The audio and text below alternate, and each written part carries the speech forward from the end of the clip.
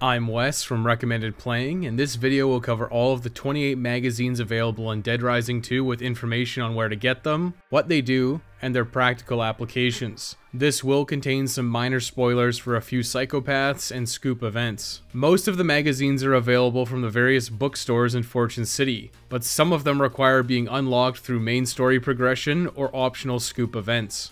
The best way to break down these 28 magazines is by organizing them into types. Weapon durability bonuses, vehicle durability bonuses, health bonuses, bargaining bonuses, gambling bonuses, weapon PP boosters, zombie killing bonuses, survivor related bonuses, and finally just a couple of miscellaneous bonuses. Dead Rising's books have been replaced by magazines. Why, I do not know, but they are functionally identical. I will be using the term book and magazine interchangeably. Don't worry too much about it. First up, we have the weapon buffing magazines. These function exactly like they do in Dead Rising, where each book gives you 3 times durability. A few of these books can be stacked together, giving multiplicative bonuses. 2 books will give you 9 times durability, and the rare 3 book will give you 27 times durability for all weapons listed on the books. We'll go through every book in this category and where to get them before talking about the practical applications as a whole. Let's go ahead and start in alphabetical order. The Amusement magazine is found in Ultimate Playhouse in the Palisades Mall. This magazine increases the durability of toys by 3 times. Just a note here, but toys aren't real weapons. The Blades magazine is found in the Underground. This area is locked and only becomes available after completing every case up until case 6. The Blades magazine is good as it gives edged weapons 3 times durability, but man, is it late in the game before you can even consider picking it up. The Building magazine is found in the South Plaza on some scaffolding. It's actually pretty well hidden. You have to climb up right here and then find the magazine over here. The Building magazine gives construction items 3 times durability. The Domestic magazine is found in the maintenance room in Fortune Park. This is directly across from the restrooms in the large rock area. The Domestic magazine will make furniture items have 3 times durability. The Games magazine is found in the Atlantica Casino in the poker room. It's sitting on a couch by the poker table. The Games magazine increases the durability of entertainment items by 3 times. Next is the Skateboarding magazine. This is found in the Fortune City Hotel in the lounge area on the right side. The Fortune City Hotel is locked until the case Alive on Location becomes available. Finally is the Sports magazine. This is found on the 2nd level of the Palisades Mall in stands, large print, books, and magazines. The Sports magazine increases the durability of sporting goods by 3 times. Just like in Dead Rising, I'll cut to the chase here. Every single one of these weapon durability books has virtually 0 practical applications throughout Dead Rising 2. And it's for one simple reason. And that reason is that combo weapons exist. Combo weapons deal more damage, provide more PP bonuses, and generally have stronger durability compared to standard weapons. The best combo weapons like knife gloves, the spiked bat, and pull weapon are easy to make, have good crowd clearing, are good for beating psychopaths, and they give you PP for every zombie kill. The PP gains are small, but throughout the course of the game, these small bonuses will lead to real, tangible levels. There's also really no downside to using combo weapons. Maintenance rooms are all over the place, and it's easy to restock. You might think that the Blades magazine applies to pull weapon or knife gloves, or maybe even that the sports book applies to weapons like the spiked bat. Unfortunately, none of these durability increasing books apply bonuses to combo weapons. They only apply to non-combo weapons. That means if you're using combo weapons, and you should be, then none of these books have any value. It's a bit unfortunate that combo weapons are so good because there are some reasonable synergies. Most notable is Amusement and Blades when using Crystal and Amber's Katana Sword to give it 9 times durability. Unfortunately, you can't even get the Blades magazine until after Sergeant Boykin arrives, and that's right at the end of the game. Big yikes. If you're playing Dead Rising 2, use combo weapons. These magazines only have any real usage before you get access to maintenance rooms, and you can very easily get away without using the magazines for that brief period of time. The instant that maintenance rooms come into play, regular weapons drop down to dumpster tier. Combo weapons are that much better. The skateboarding magazine is the only one with reasonable practical applications. It has synergy with the sports magazine to make your skateboards a lot more durable. Skateboards in Dead Rising 2 are already more durable than they were in Dead Rising, but you're still likely better off just grabbing a few skateboards instead of the magazines and dodging zombies. The next set of durability boosting magazines are significantly better and more useful, but only when you're achievement hunting. These are focused on vehicles. The driving magazine increases four-wheeled vehicle durability by 3 times. This mostly just applies to the 4x4 utility carts around the mall, but it should also apply to the unlockable SUV and the sports car. You can pick up the driving magazine by the drink dispenser in Benny Jack's Barbecue Shack and the Americana Casino. The bike magazine is significantly more useful, but it requires you to beat both Leon in the Scoop Meet the Contestants to unlock the bike trailer, as well as activate the case Run for the Money to get maximum value out of it. Once Run for the Money is active, you can head to the Slot Ranch Casino cashier's office and find the Bikes magazine in the break room. Both of these magazines are worth holding on to while you do the Zombie Genocide Master and Having a Gas achievements. You shouldn't be going for Zombie Genocide Master without first buying the unlockable vehicles. You'll need to spend about $6 million to buy all of the unlockables. Once you've purchased every vehicle, you can consider starting a Zombie Genocide Master playthrough. You will need an entire playthrough dedicated to this. 72,000 zombies is just way too high of a kill count to incorporate into standard play. Generally, the Slice cycle is faster for killing zombies than the SUV. Once you get access to the Slice cycle and the bike magazine, you should definitely favor the Slice cycle. You can still use the SUV, but the Slice cycle is faster and you'll get extra PP gains. The SUV is slow, but it's much more durable. Once the snipers come onto the strip, things change a bit. You can take the time to beat them, but alternatively you can just switch to the SUV. The SUV can withstand their salvo of bullets. If you are not focusing on a Zombie Genocide Master playthrough, the driving and bike magazines are worthless and just not worth carrying. The health magazines are back, and just like in the original Dead Rising, they are very lackluster. Health 1 increases your healing from food items by 50%. You can find this in the newsstand yesterday, today, and tomorrow in Royal Flush Plaza. This happens to be very close to the entrance to the safe house. Health 2 increases your healing from food items by 100%. You can find this in Baron von Brothaus in the Yucatan Casino. The same logic applies in Dead Rising 2 as it did in the first Dead Rising. You could carry one of these health boosting books, or you could carry a second healing item. Obviously, if you were to pick one, Health 2 is twice as good as Health 1. Health 2 is still extremely lackluster. If you're healing Chuck with painkillers, which grant 6 health blocks, you're not really going to be getting any value out of Health 2 until you're in your late 40s to the max level of 50. You are always better off holding on to 2 healing items rather than grabbing a health book. Dead Rising 2 does not have Infinity Mode. There's absolutely no reason to ever grab one of these books. Just grab more healing items instead for the same inventory space. The Juice Boost magazine is in a similar position to the health books. You can find it in Lowy Wowie's bar on the Silver Strip near the entrance to the underground. Juice Boost takes up an inventory slot, but doubles the duration of mixed juices Chuck drinks. The problem is that you can just have 2 of the same mixed juice in your inventory and get the same duration, minus chugging the second juice, for the same amount of inventory space. Juice Boost in general is just not very good, even with the nerf duration of juices in Dead Rising 2.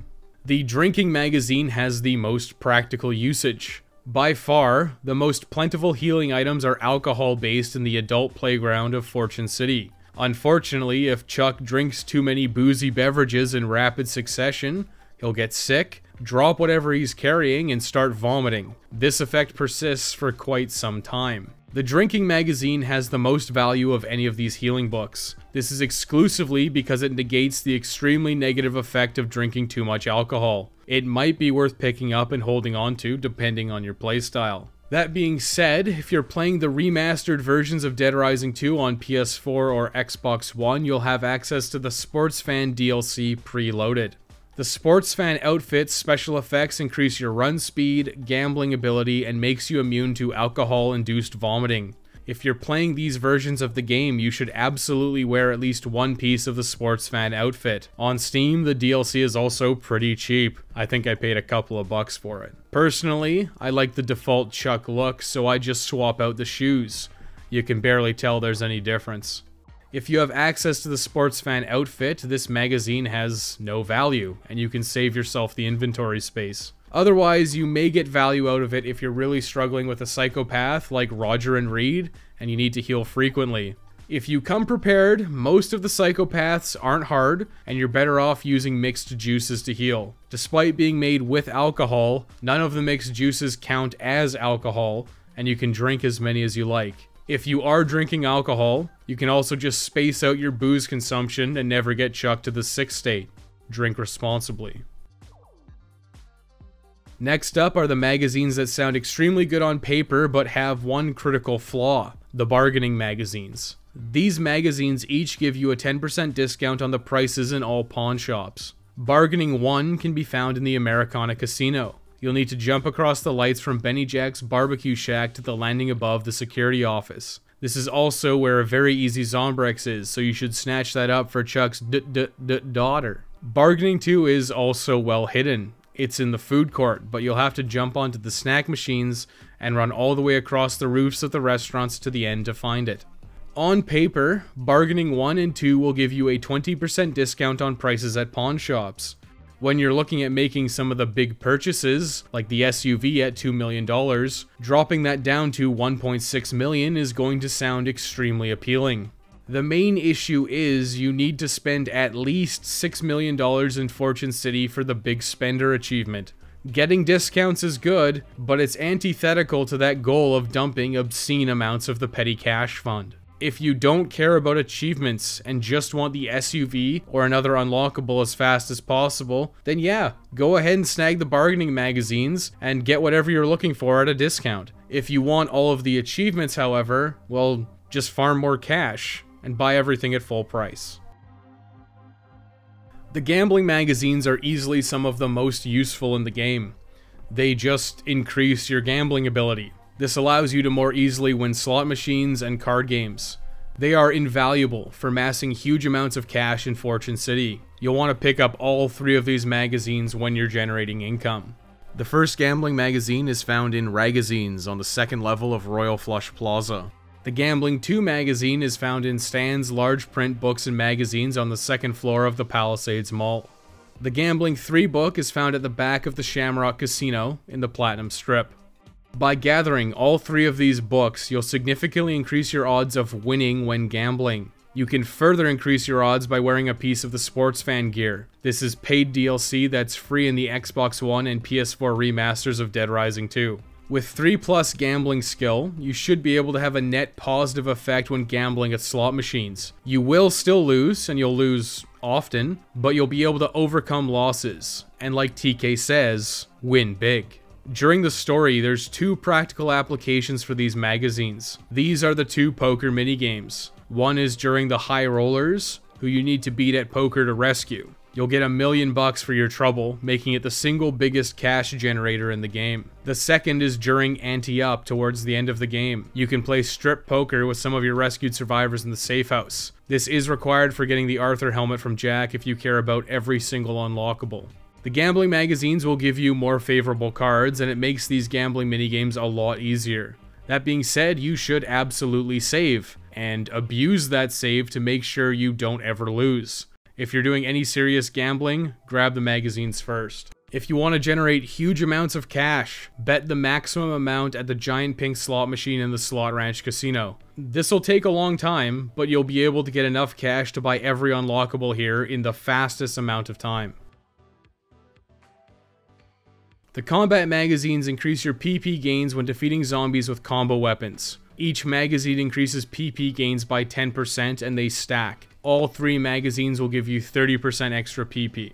Combat 1 is found in Stan's large print books and magazines on the 2nd level of the Palisades Mall. Combat 2 is found in the newsstand Yesterday, Today, and Tomorrow in Royal Flush Plaza. This is very close to the safe house. Combat 3 is found under the Americana Casino in the warehouse area. You'll need to gain access to the underground by completing the case Ticket to Ride. These magazines can have some use, but in general, PP gains from combo weapons aren't going to play any significant role in leveling up. If you're going for Zombie Genocider Master, you can grab all 3 of these books to boost your PP from slice cycle kills from 20 to 26. This will result in a significant improvement in levels. That being said, by the time you're nearing completion of 72,000 zombie kills, you're going to be very close to the level cap, regardless of whether or not you use the combat magazines. If you're just moseying about from A to B casually doing the main story, the PP gains aren't really enough to justify their inventory space. You're likely better off with another combo weapon or healing item instead of multiple combat magazines. If you were to try to level up quickly using Hail Marys or Dynamite, you could have some justification for carrying all 3, but that's not really an overly efficient way to level up. Just like any other PP increasing book, once you're level 50, these books no longer have any value. They aren't worth the paper they're printing on, so drop them. The zombie killing magazines increase your PP gains from killing zombies, unsurprisingly. You'll get 25% bonus PP for each book in your inventory.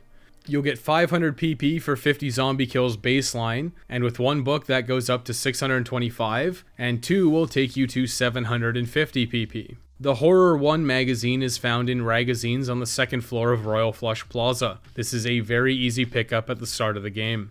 The Horror 2 magazine is found in Stan's large print books and magazines on the 2nd floor of the Palisades Mall. These 2 zombie killing magazines are only useful when going for the Zombie Genocide Master achievement. They have very limited usefulness otherwise. If you can spare the inventory, you can quickly snatch up these magazines to level yourself up faster while going for the 72,000 zombie kills. If you are not going for Zombie Genocide Master, these books are simply not worth carrying. You should actually actively avoid them. Going from 500 PP to 750 PP when you kill 50 zombies is pretty subpar, especially considering most combo weapons are going to give you 100 plus PP per kill. If you're already level 50, they also have no value, obviously.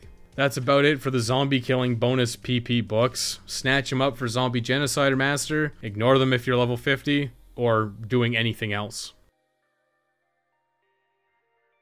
The next set of magazines are survivor-related bonuses and buffing survivors. The Leadership magazine can be picked up from One Little Duck Bingo on the silver strip at any time. It's at the back behind the bingo ball cage. Unlike Dead Rising's brainwashing tips, the Leadership magazine has a very defined behavior. It improves survivors that have some kind of injury or disability. This is a very specific set of survivors like Dean and Esther. Usually this means that if a survivor is slow, needs a shoulder, or needs to be carried, they will behave like normal survivors. Notably, this magazine doesn't work on Tammy, the mermaid. She always needs to be carried, even with the magazine. The full list of survivors that benefit from this book are Esther, Jared, Europa, Lynette, Dean, Willa, Kristen, Cameron, Rebecca, and Matthew. It's useful to have the Leadership magazine in your inventory when you're rescuing any of the above survivors, but this will take up a very valuable inventory space. It's best to snag the Leadership magazine when you know a survivor coming up gets value out of it. Then once you've rescued that survivor, drop it and collect it again later. Dead Rising 2 survivors are significantly smarter and more capable than in Dead Rising. Even the weaker survivors are still pretty easy rescues. This book is helpful, but largely optional. I would consider picking it up at various points though. The Rescue magazine is locked in the Fortune City Arena security office. To get inside, you'll need to follow Rebecca there in the case Alive on Location. The Rescue magazine provides you with 25% bonus PP for Survivor Join Up and Final Rescue. If you're doing an all-survivor playthrough starting from a new level 1 file, this is a no-brainer pickup. You'll level up faster, and that means more damage, survivability, and versatility with more inventory space. This book is worth picking up and holding on to until you've rescued the final survivors. The Playboy book can be picked up from the swim bar in the Palisades Mall. You'll need to climb up to the top to find it near a table near the water slide. The Playboy magazine will give you a 10% boost to PP gains from joining and rescuing female survivors. This obviously only applies to female survivors, and the gains are less than the rescue book, but they do stack. If you aren't level 50 and can spare the inventory, this is worth snatching. The primary use for the Playboy magazine is during the scoop fetching females. You should absolutely snag this before you pay the ladies to join up with you, then rescue them. After that, you can kind of forget about the book and never use it again, but for this one specific scoop, it's free bonus PP while you're there. Obviously, once you're level 50, both the Rescue and Playboy magazines have no value and should not be held. If you're not level 50 and doing a survivor rescuing playthrough, these can be helpful. The Rescue magazine is obviously more valuable than the Playboy, as it applies to all survivors, not just females, and you also get 15% extra PP. But if you can grab them both, go for it. The last two magazines are in the miscellaneous category. The Psychos magazine is extremely well hidden. It's on the sign for Paradise Platinum screens on the Platinum Strip. You have to go the long way around and climb a vending machine and jump over a few roofs to get to it. The Psychos magazine is too specific and too out of the way to get a ton of usage out of it. If you know you're going to fight a psychopath like Leon, for instance, you could route in picking it up. It's kind of on the way for Leon. Unfortunately, it's just far too out of the way in most circumstances to really care about it. PP gains are fast and easy in Dead Rising 2, and you don't really need to use this book. And of course, once you're level 50, it has no value anyways. Finally is the Hand-to-Hand magazine. This is available in Ragazines on the second floor of Royal Flush Plaza. The Hand-to-Hand magazine is only useful during a no weapons self-imposed challenge, or when farming for Zombie Foo and the Smashy achievements. It does become quite useful in those cases. With the Hand-to-Hand magazine, Chuck's Smashy move will almost guarantee a one-shot kill. Chuck's Haymaker, Elbow Drop, and Dropkick will also become surefire kills. You should definitely pick up this magazine when you're going for both the Zombie Foo and Smashy achievements. That's all. And now you're a certified Dead Rising 2 magazine expert. Go out there and show everyone that knowledge is power. Thanks for watching, everyone. A special shout out to my Patreon supporters. Your support goes a long way for helping out the channel. If you like the Dead Rising content, you should check out the Dead Rising playlist. This features multiple video guides on how to rescue all the survivors and how to get all the achievements for the Dead Rising series. Hours of fun for the whole family. You should also like and subscribe for more Dead Rising content coming. Thanks for watching.